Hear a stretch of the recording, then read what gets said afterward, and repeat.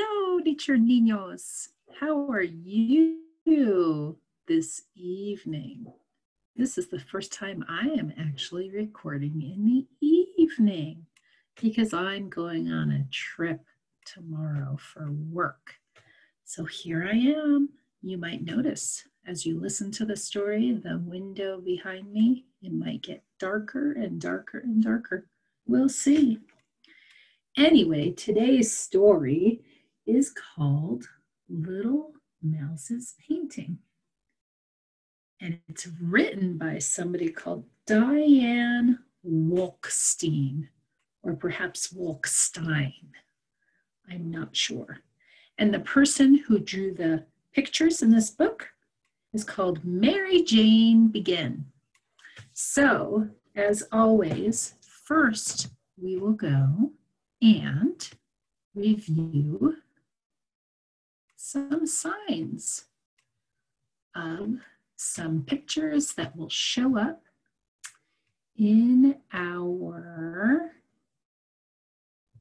story. So my computer is giving me a little bit of a delay. Here we go. I hope that you can see this picture. What kind of a little critter is this guy? That's right, he's a mouse. Mouse, that's how we sign mouse. Just take your pointer finger and bring it across your nose. Mouse, mouse. And remember, I told you the name of the book is called Little Mouse's Painting. So we sign painting like this.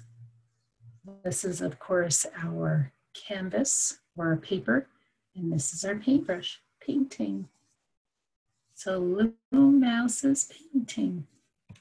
Next we have that's right, it's a bear.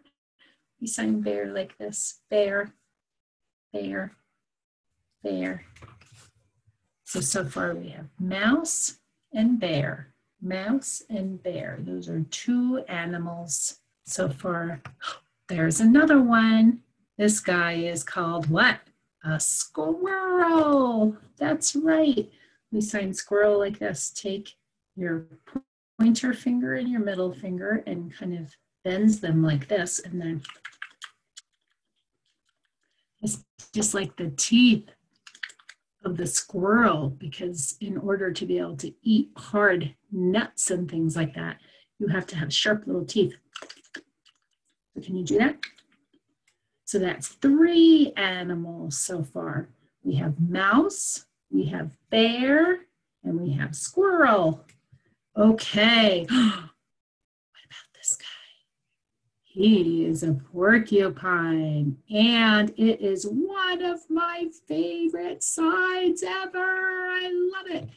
So you put one hand like this in a fist, and again, remember, where you're actually signing it is closer to your chest, between your waist and your chest, but I have to lift up my hands in order for you to be able to see me, okay?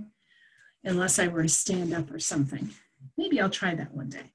But I'm gonna stay right where I am for now, and we're gonna sign it like this. So you make a fist with one hand, and then tuck this thumb away, and then you kind of go like this. Can you see what that looks like? It's like the quills on the porcupine.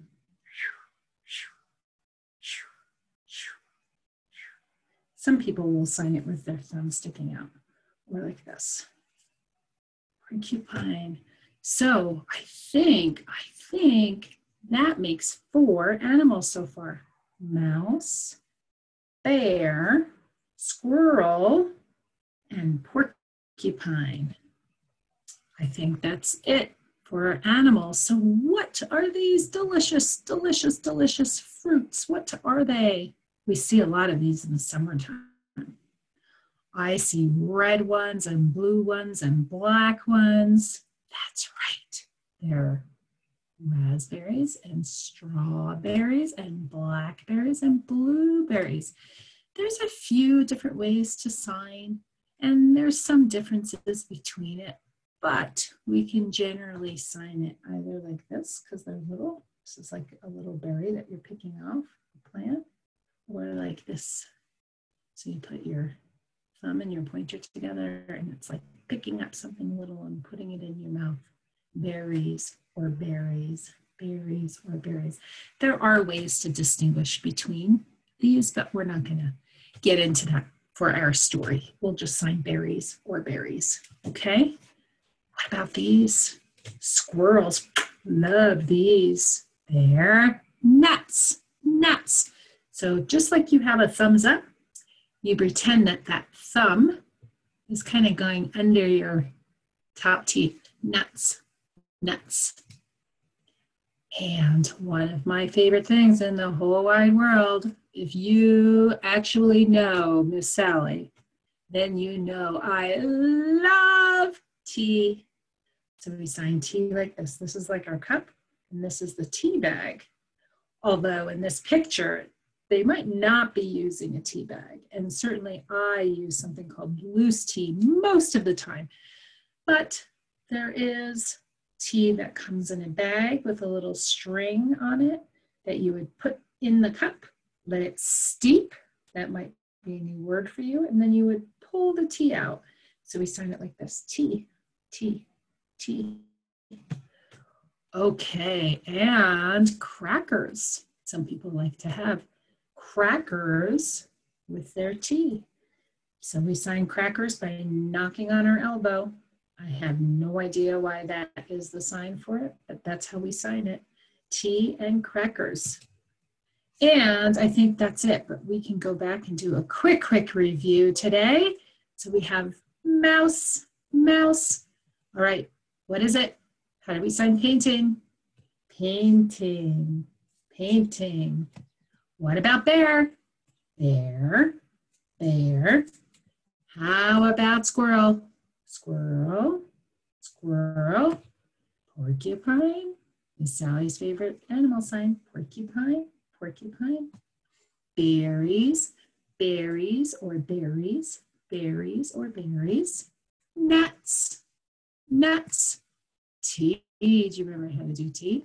Tea, tea. When I'm done with this story, I might go have some ginger tea. I like ginger tea in the evening with a little bit of honey. And crackers. Okay, so now we're going to get to the story, So again, it is called Little Mouse's Painting. Here we go, Little Mouse's Painting. And there's a little song here to start, but I didn't practice that beforehand, and Miss Sally's not a very good singer. I am a good signer, but not a good singer. Those words sound the same and are almost spelled exactly the same. So we'll skip that. But here's our first picture.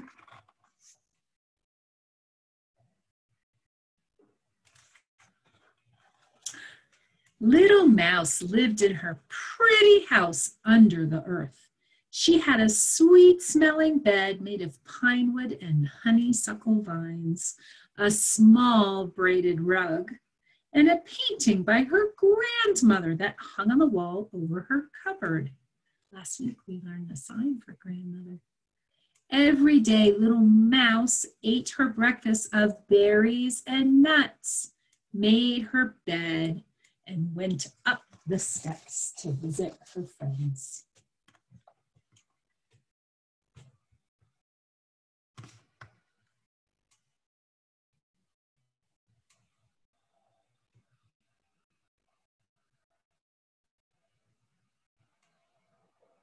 I'm sorry, my picture's not looking very clear today.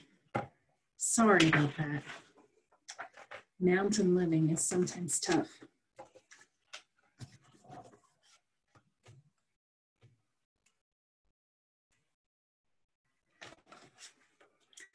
Some days, little Mouse was invited to Squirrel's treehouse and had tea and crackers and flowers. Squirrel loved flowers. Sometimes he arranged them carefully in acorn cups, and sometimes he ate them.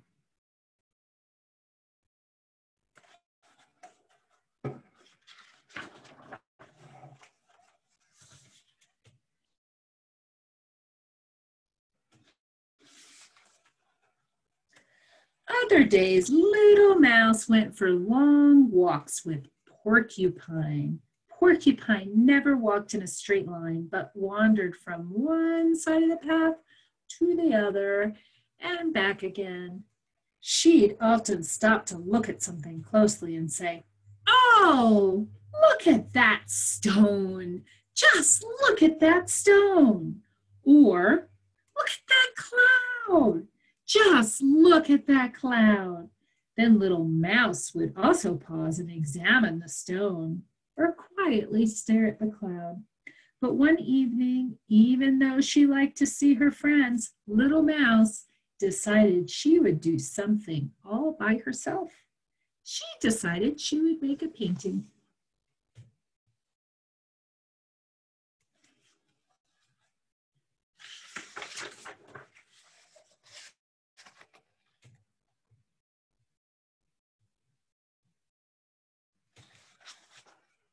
The next morning, Little Mouse set up her grandmother's easel near a blueberry bush and began to paint.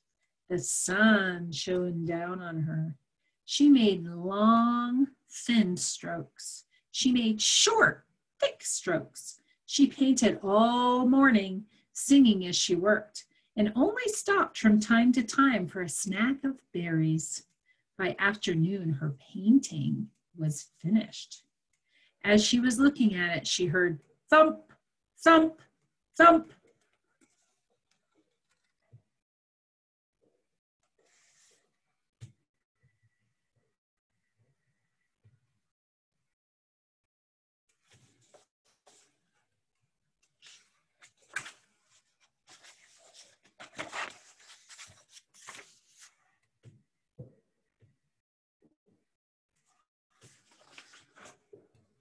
It was Bear. Little Mouse hid behind the tree.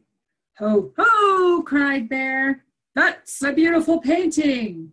A bear must have made that painting." "No," cried Little Mouse, coming out from behind the tree. "I did." "You?" asked Bear, surprised. "Yes, me." "Well, I like the bear in the middle of the painting." "It's not a bear. It's a blueberry bush." "It's a bear." "It's a blueberry bush."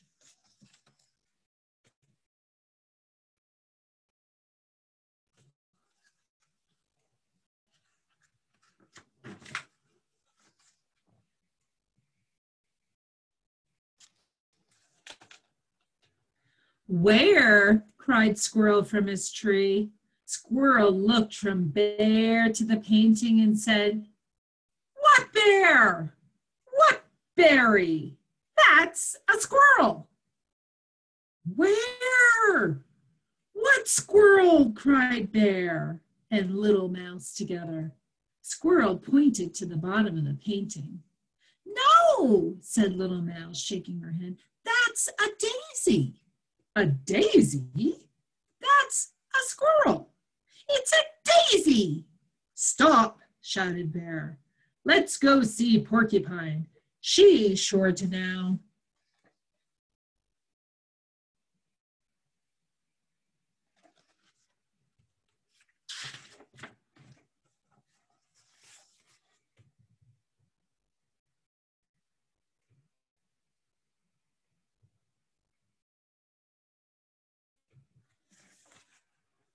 Bear thumped along carrying the easel.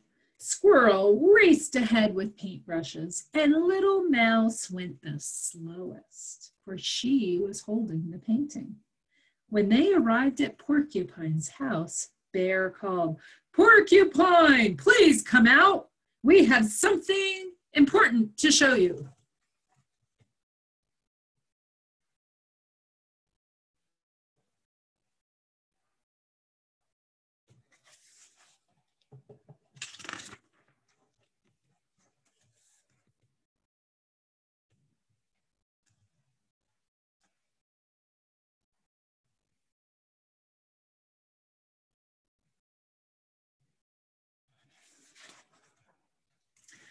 Porcupine came out of her house and saw Bear, Squirrel, and Little Mouse staring at a painting. which they had placed under an elm tree. She stared too. Then she said, look at the porcupine. Just look at that porcupine. What porcupine? Where? Cried Squirrel, Bear, and Little Mouse together. There, Porcupine said, pointing to the top of the painting. No, no, the others shouted. That's a bear! That's a squirrel! No, no, Little Mouse cried, but no one paid any attention to her. So she said to the elm tree, perhaps you would like to know what I think. Yes, good, then I'll tell you. The sun is at the top, the blueberry bush is in the middle, and the daisy with the leaf is at the bottom. I know. How do I know? I know because I painted it.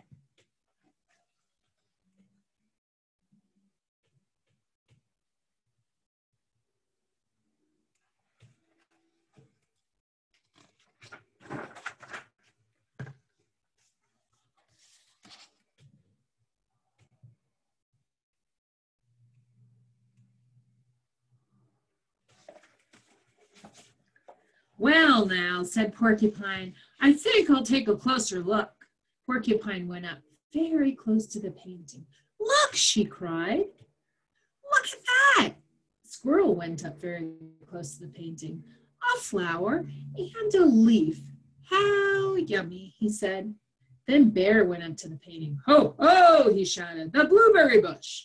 I see the blueberry bush. From close up, I can see the blueberry bush. And I can see the sun's rays, cried Porcupine.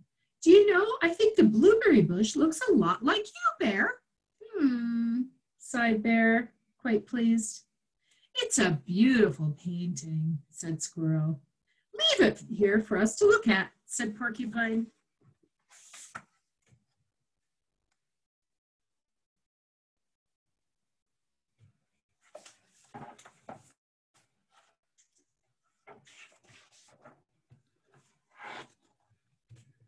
It's getting darker, just like it is here as I do the story. Do you see how it's getting darker and darker? Little Mouse left her painting on the easel all day. But when the stars came out, she rolled it up, picked up her grandmother's easel, and carried the painting in the easel and the paintbrushes to her house.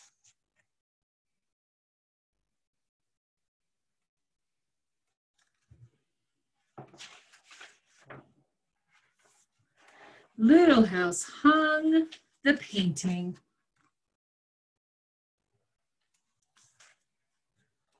on the wall opposite her bed. She sat on her bed and looked at the painting. She walked around her room and looked at it from many different places and perspectives. She sat on her rug. She jumped up onto her cupboard. She sat on her bed again. Then she said, Bear is right. When I sit on my bed far away from the painting, the blueberry bush looks like Bear. But when I am very close to the painting, the blueberry bush looks just like the blueberry bush. Little Mouse ate her supper of berries and nuts. Berries and nuts. She drank a glass of water and tucked herself into bed.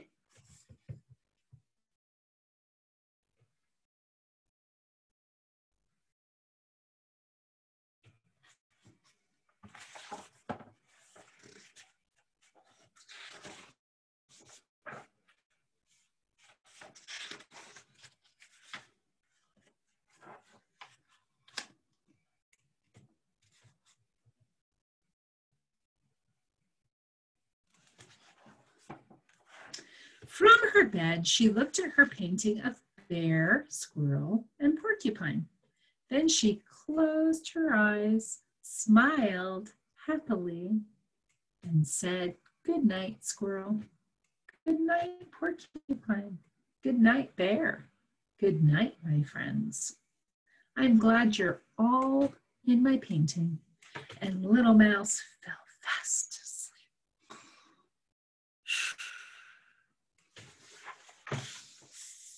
I'll be doing that soon after I have my tea And I'm done telling you this wonderful story.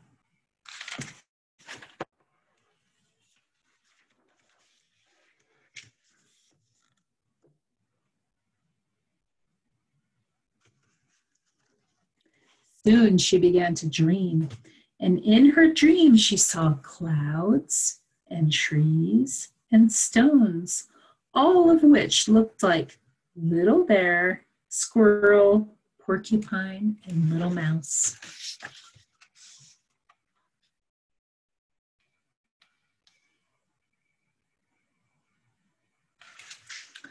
The end.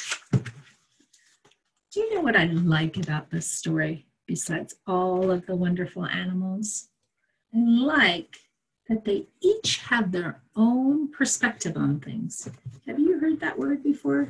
It's kind of a big, long, fancy word. Perspective. Perspective. That's the way we look at things, or consider things, or feel about things. And each of the animals related to little Mouse's painting in this story have a different perspective of what they see in the painting. And do you know what? That's okay, because we're all allowed to have our own perspectives and our own beliefs on things. It's what makes the world interesting and makes the world go round. So I hope you liked this story. And I hope you too have sweet dreams, just like little Mouse in our story. I look forward to seeing you again next week with another wonderful book. Until then, have a great, great time, Nature Ninos. Adios.